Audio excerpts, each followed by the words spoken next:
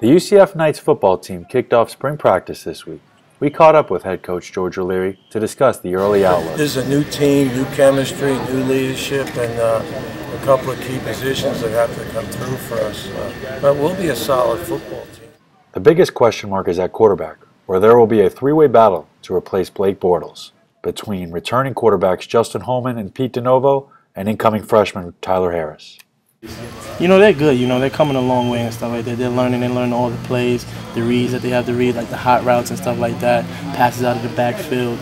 But, you know, they're coming a long way. And I mean, they're all very talented guys. I think it's going to be a great battle all spring. And I think all of them have the capability to run this offense and do it. You know, fieldmanship, I think, is what the biggest learning curve is. That, you know, you're the guy, you're the coach on the field, and what you say goes, whether it's right or wrong. All 11 got to be doing what you talk about if they're going to be successful. For the Valencia Voice, this is Frank Schala.